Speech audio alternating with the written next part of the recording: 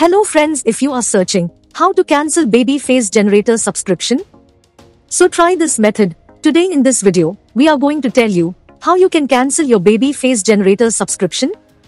Only in some easy steps, all steps you can see on your screen. So let's get started. Cancel BabyFaceGenerator subscription by email. The effective way to cancel the Baby Maker and BabyFaceGenerator subscription before it renews is by contacting its customer care team and asking them to cancel the subscription. For this, you need to send a cancellation request to their team by sending an email to babies@babyfacegenerator.com and wait for reply. They will contact you soon regarding the same. And you are done. Cancel BabyFaceGenerator subscription on iOS. If you have purchased your membership on your iOS device, then you can also cancel it from there. You will first have to launch the settings application on your iOS device. Now tap on your name and sign into your Apple ID if you are not already logged in. Navigate to the subscriptions section and you will see a list of all your active subscriptions.